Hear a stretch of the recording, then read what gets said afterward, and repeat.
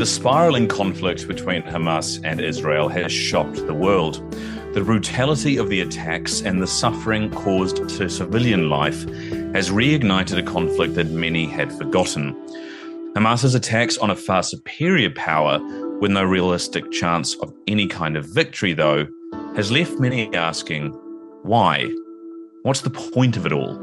Well, on this special edition of Talking Geopolitics from Geopolitical Futures, we aim to find out. And to do so, I'm joined by GPF Chairman and Founder George Friedman. Now, before we begin, I just want to say that you can find out more about anything that we're discussing if you go to geopoliticalfutures.com/podcast. But first question I really want to ask you now, George, is this. Why has Hamas attacked? What is the point of it all? Well, the first thing to remember is that from Hamas's point of view, the war was not over. The Israelis had one perception of it. Not all the Arabs thought that the hostility with Israel was going on. But Hamas was a special organization. It tried to do this at this time, I suspect, because the Middle East was solidifying into a single bloc. The various players, the Egyptians, the Saudis, and so on, were working with Israel. And the Hamas thought this was a terrible thing. It was breaking the bloc, and thought that an attack on Israel that was as brutal as possible would break up this bloc, and it may well. But they saw the collaboration growing, and he wanted to stop it. Do you think Iran was directly involved in the decisions to begin this attack? Well, when you say directly involved, that's a tricky statement. I had no idea that Iran was playing with Hamas for one reason. One is Sunni, the other isn't. And that's a major dividing line between the two. I'm still not convinced that Iran was involved. I think Iran is picking up the ball because it may as well, because it's going to be pain. But somebody really helped them. The missiles that they were firing, the rockets, the amount of training that had to go into this had to happen somewhere. It wasn't just something you pick up in the backyard and play. This was a very professional, very capable attack. So if it wasn't Iran, and I have no evidence that it was somebody else who decided to build up an Arab army and loose it. And who it was, I don't know. Well, speaking of not knowing, I think let's look at the intelligence failure from the point of view of Israel. I mean, in many ways, this is like what happened with the Yom Kippur War in 1973. How it would explain to us what happened in that war with the intelligence failure. In intelligence, there's constantly data flowing in. The data congeals itself in what I call the concept. The concept in 1973 was that the Arabs would not attack except under certain special conditions. A similar thought was made here that there was no force large enough to engage the Israeli army and have such a widespread thing. Now, when you're sitting there doing intelligence and you get contradictory points, you're human. The tendency is that the thing you believed is the truth of God, and you start dismissing things like the idea that maybe you're wrong. At the same time, what's incomprehensible is this. We saw in Jordan a buildup of troops moving to the border. Israeli aircraft were certainly monitoring the situation. Israel has satellites that were watching very clearly. Israel is a very powerful nation. It's a nuclear power. So what I think happened was that it was so deeply embedded, if not in intelligence, then in the office of the prime minister, that there is no way this is happening, that they demanded more intelligence until by the time it happened, there's nothing new. This is not only an Israeli problem. This is the built-in problem of intelligence. How do you abandon basic things you believe to be true, built up over a career, and suddenly say, okay, it's wrong? You'll cling to that idea. And that's what makes that a dangerous way to run a government. You've got to remember these are human beings. And I think that was the mistake that they did. And it was the same mistake they made, if we call it a mistake, in 1973. They did not, the concept said there was not going to be an attack.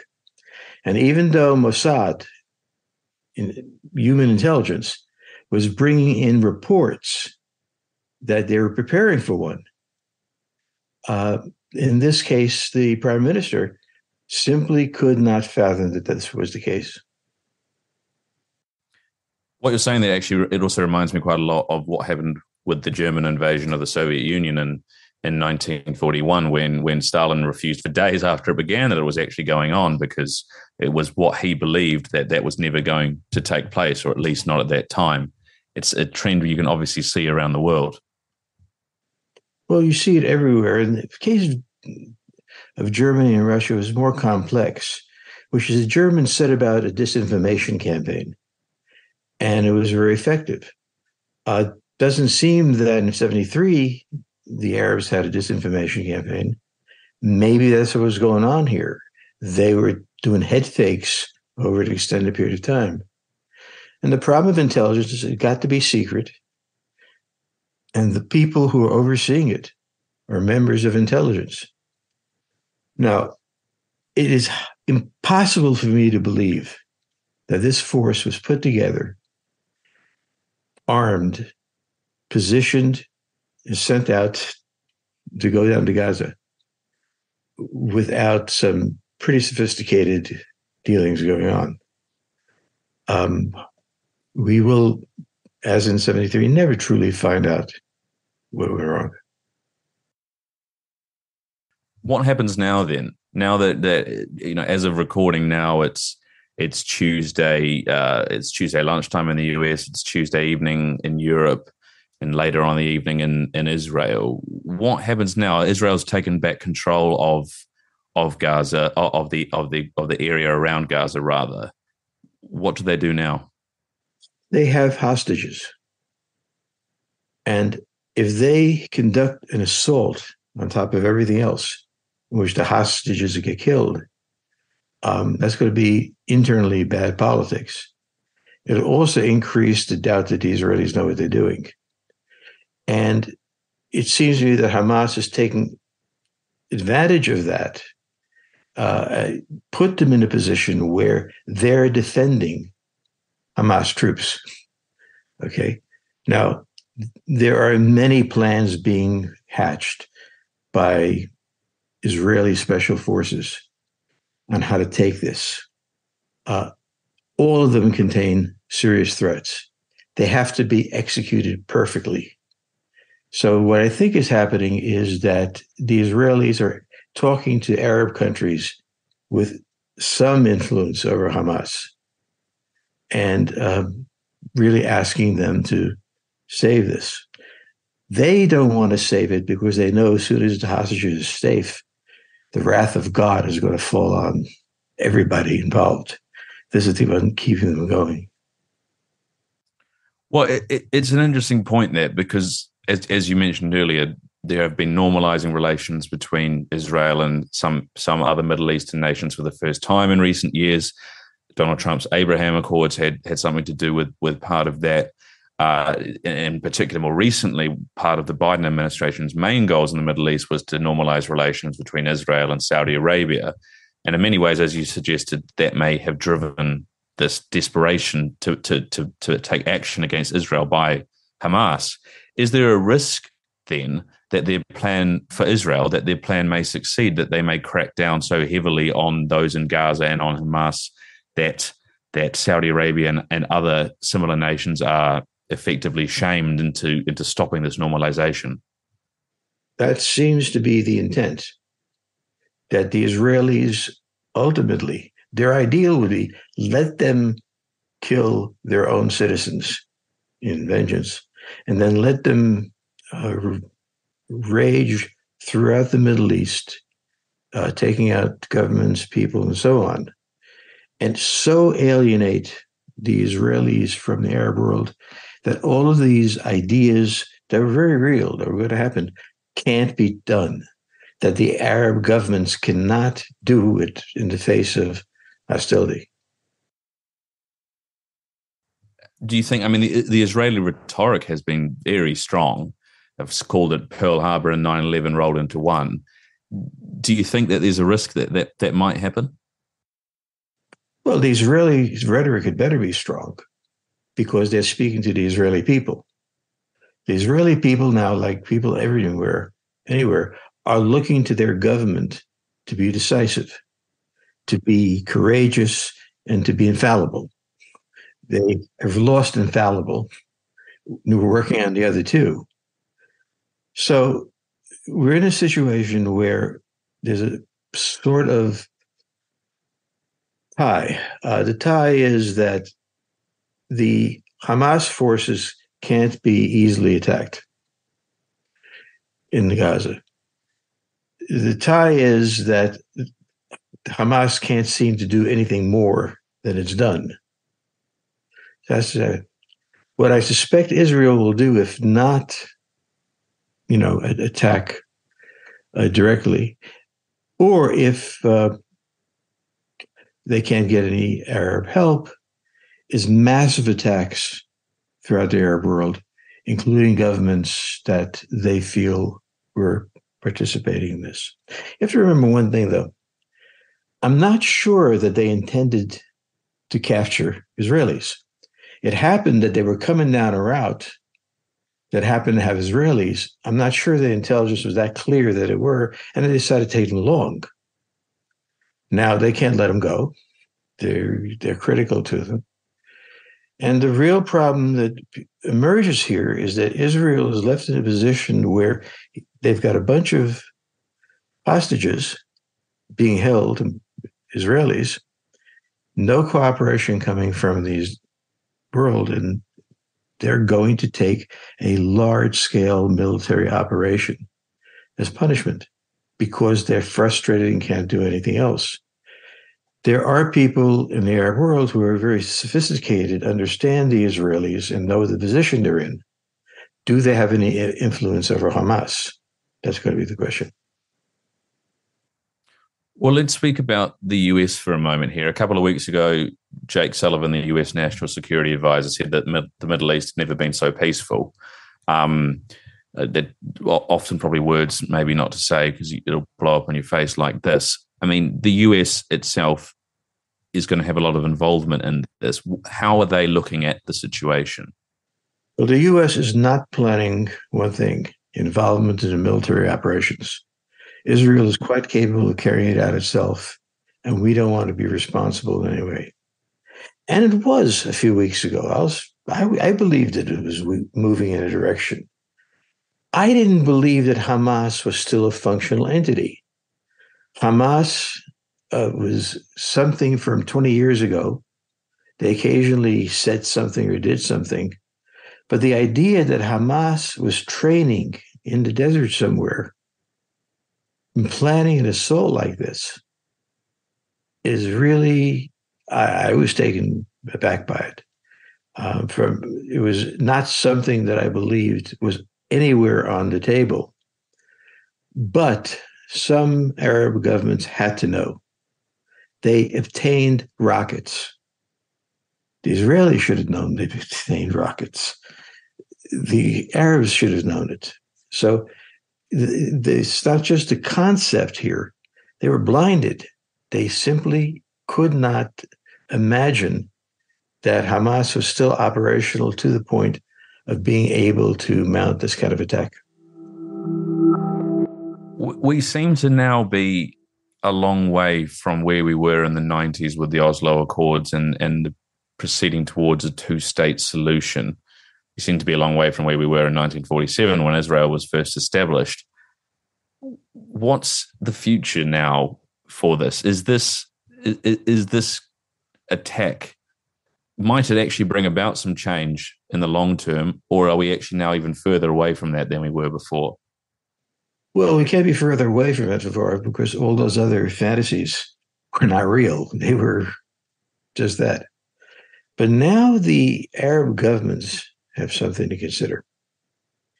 Because if Hamas continues operating, continues to be running free, those countries are going to be hit.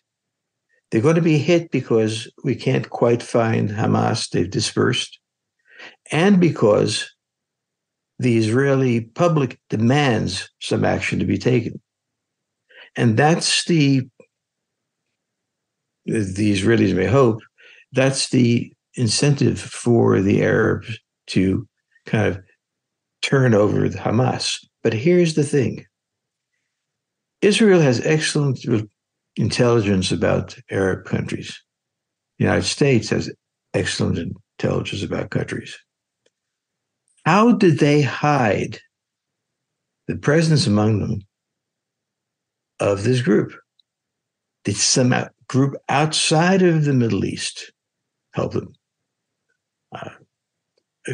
How do you do that? Why would you do that? Russia, China, none of them benefit from this. Okay. So you look at it and you're really puzzled. And the biggest puzzle was not an Israeli intelligence failure. We know that the Arabs, some Arabs had to know this was going on. Why didn't they stop it? That's the question. Well, George, final question, really. I mean, from what you're saying, what's going on here in many ways creates more questions for neighboring Arab countries than anyone else. Is there a risk that this conflict will expand into a more regional war with more players? Where does it go in that sense? Well, there's always a risk. But the fact is that the Muslim countries have gone through a period of peace, have made money, trade relations, and have emerged as significant players in many cases, Saudi Arabia, and the world.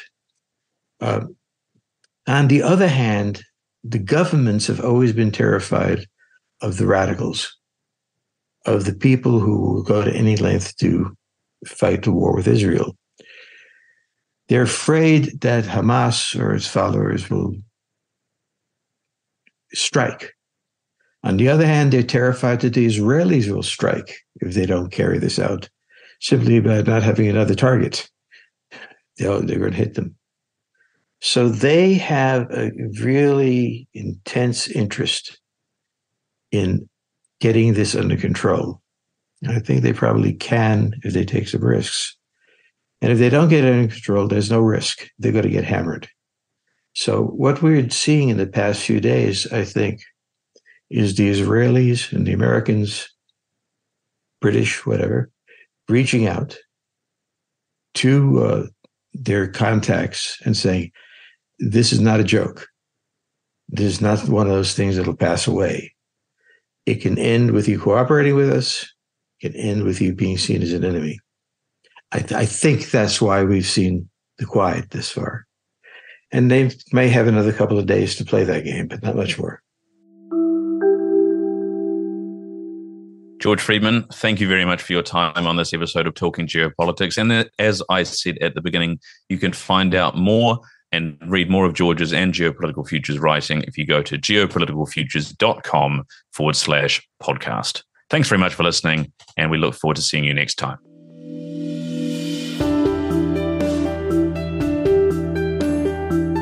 Talking Geopolitics is brought to you by Geopolitical Futures, your source for geopolitical forecasting and analysis.